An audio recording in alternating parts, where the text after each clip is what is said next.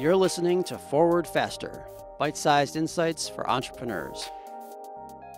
Hello, we're here today to talk to Milton Chang about his journey through entrepreneurship. So the first question I have for you is getting started. What was your path to getting started? How did you end up where you are? I was doing graduate work in laser research and was very happy to find a job working for an aerospace company in a research lab. But after 2 years, I was increasingly weary about my future in terms of where does the job lead me. And so it was very fortunate that John Matthews, a fellow student at Caltech, that's a year ahead of me, to ask me to join the startup company, Newport Corporation, and I just jumped at it.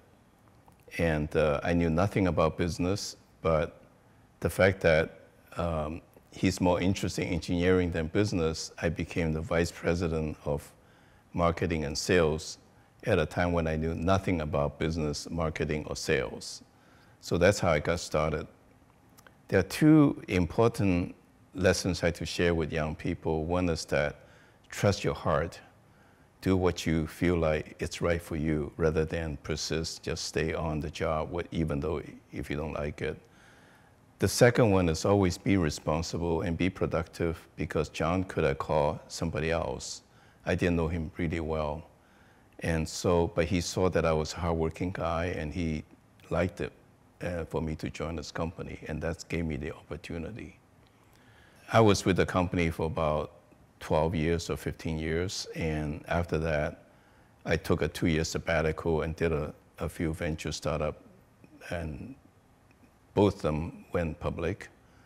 And then I started New Focus, which is in a different business, but slightly different focus products. And from there, New Focus also went IPO, and I incubated probably 10 companies, and none of them failed, actually. Not bragging, but I have a conservative way of looking at things, which is not always applicable, but at least it worked for me. I came to the Bay Area and started investing in 2 startup companies, and both of those companies actually went public fairly quickly.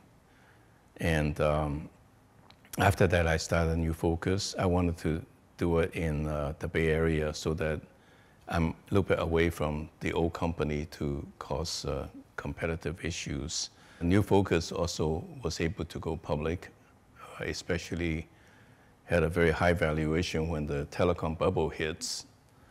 And then from there on, I pretend to be VC, and that did not work out very well.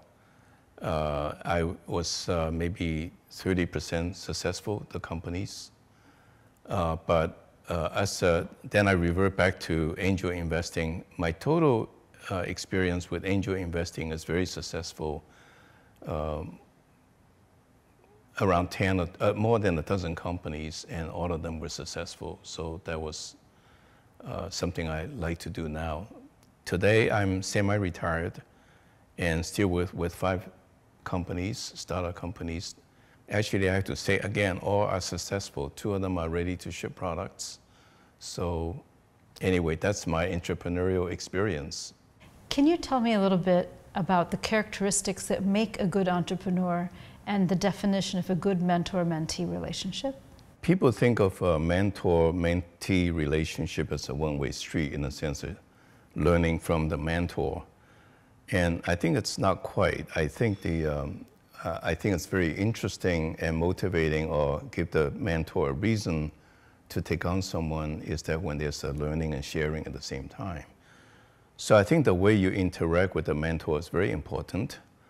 Rather than sort of like, oh, I don't know how to address this issue, let me go talk to the mentor, is to really do enough homework, to do enough research, and if possible, come up with your own solution. And then run it by the mentor, and be very vulnerable, in a sense of be very open, never mind making mistakes or asking dumb questions, but you establish a trusting relationship with the mentor. That's how it works. and that's how you build long-term relationship. I did that with a professional, I guess, old manager, built a successful business, and we actually went to lunch once a month, and we talked very openly. I literally spilled my guts. I wasn't afraid that he would torpedo me. As a CEO, I tell him all my difficulties and my solutions and so forth. And the relationship, I learned a lot. And because over time, he also gets to know my business. And so that's how it works. It's a two-way street. So are there certain personality traits that you really admire or like in an entrepreneur, and some that are like, oh, that's a real turnoff, I don't want to be around that? Yeah, I think the, in a way, there's so many different ways to spoil the soup, but I think the most important negative trait to avoid is arrogance, because that's when you stop listening to good ideas and make mistakes. And for a business to be successful, it's really making a series of, continuously making series of good decisions. And so arrogance is one of the worst enemies for an entrepreneur. The number one is I look at the technical competency of the guy and the technical accomplishments. Because if he cannot do, or he or she cannot be successful as a technical person, then he doesn't have any competitive advantage.